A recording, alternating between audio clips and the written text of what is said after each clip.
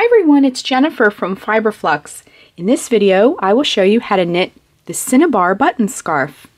This is an easy 2-row lace pattern, and you can use the buttons to close it up and make an infinity scarf.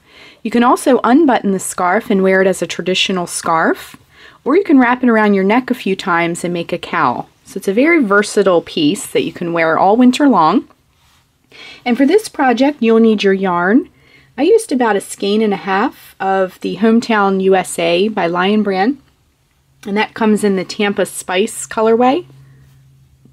You'll also need a set of 10mm US 15 straight needles, a pair of scissors, and a tapestry needle to finish up, weave in the ends, and sew on your buttons.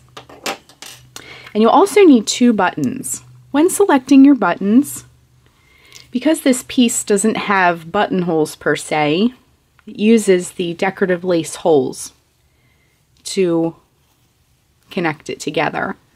So you want to make sure that your button can pass through the lace holes without any problem.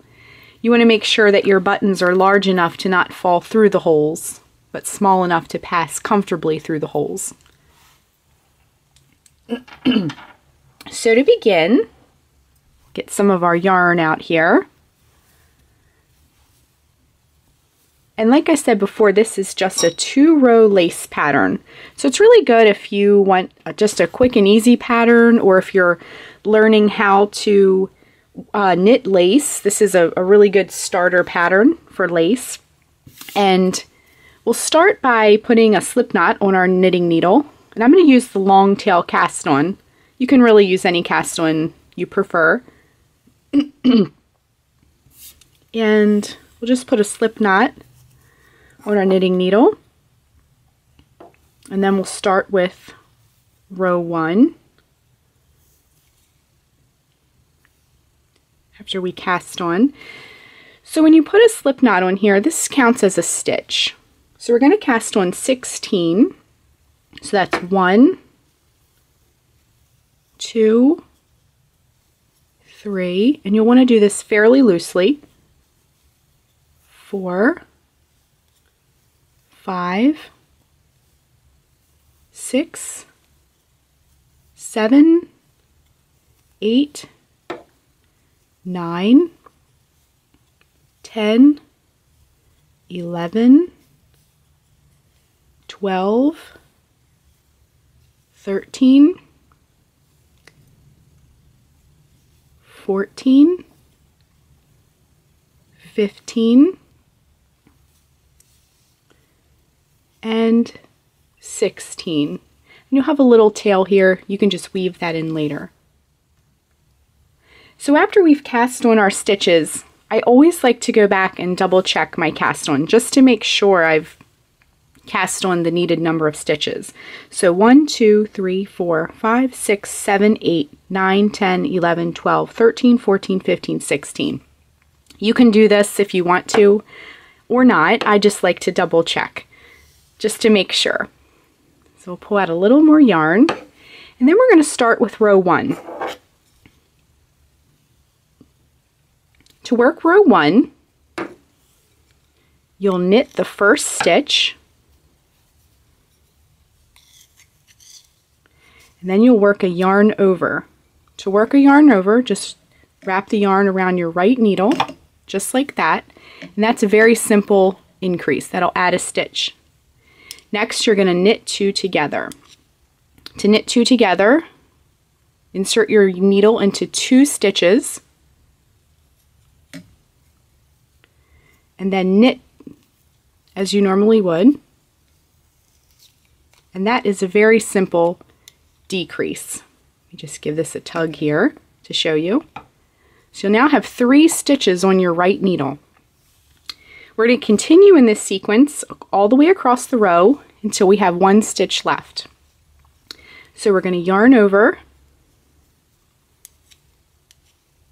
knit 2 together, and sometimes when you're knitting the first row, things can be a little bit snug, and that's okay. That first row is usually a little snug when you cast on. So just try and cast on as loose as you can.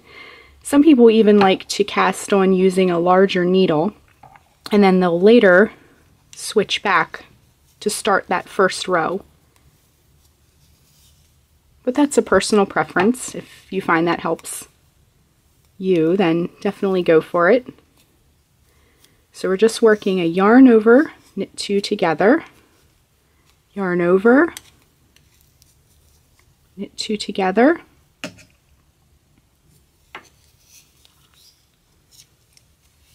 yarn over, knit 2 together, and now we have 1 stitch left on our needle. We're just going to knit that. So this is row 1 complete of our Cinnabar scarf. Next, we're going to flip our work and begin row 2.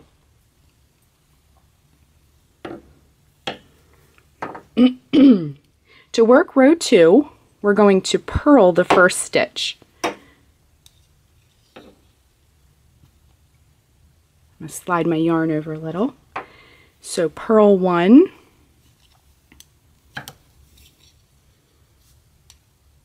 then we're going to work it the same way as row 1 but in reverse. So I'm just pulling out some yarn here.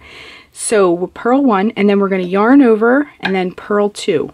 Purl 2 is worked pretty much the same way as the knit 2 together. I'm sorry, purl 2 together. So we're going to insert the needle like this instead. Wrap the yarn around the needle, then purl together. Just like that. So you should have 1, 2, 3 stitches on your needle.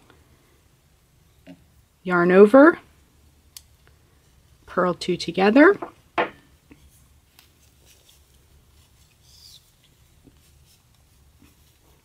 yarn over, purl 2 together,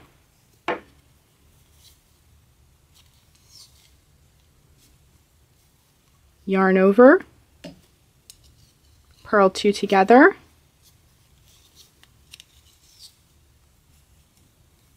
yarn over, purl 2 together, yarn over, purl 2 together,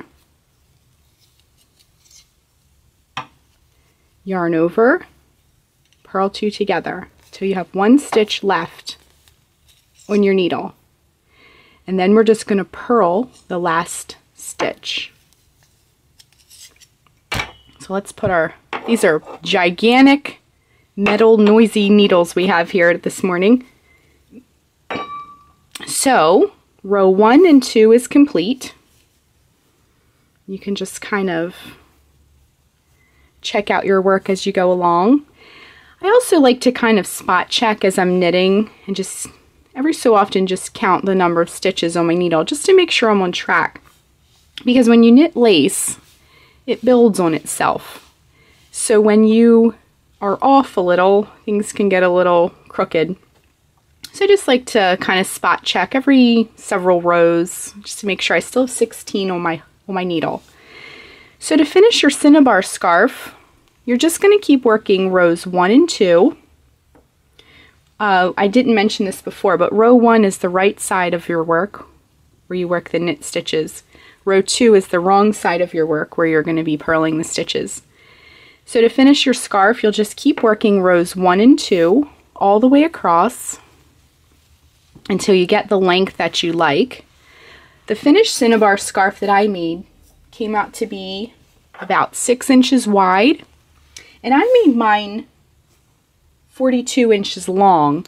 However, you can keep going if you like and make yours extra long and use the full 2 skeins. I used, again, 1.5 skeins of this yarn.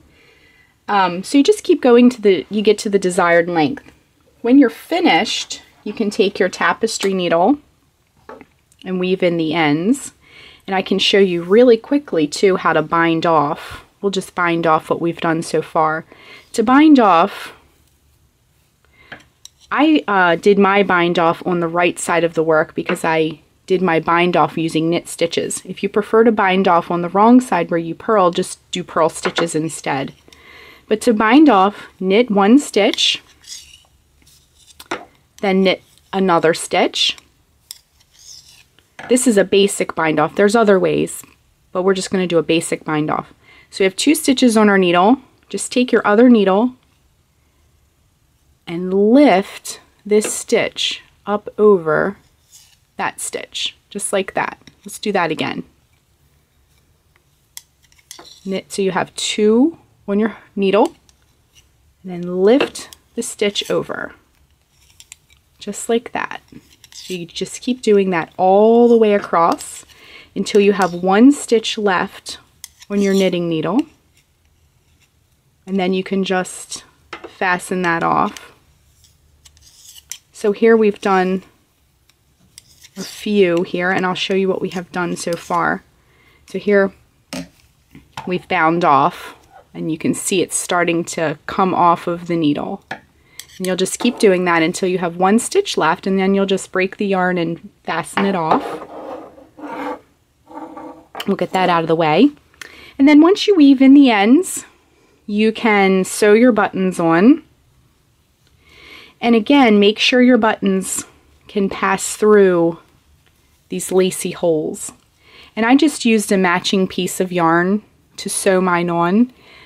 And that's it. That's how you make the Cinnabar Button Scarf. Thanks so much for watching, and be sure and click the red subscribe button to get all the latest Fiber Flux video updates. Thanks again!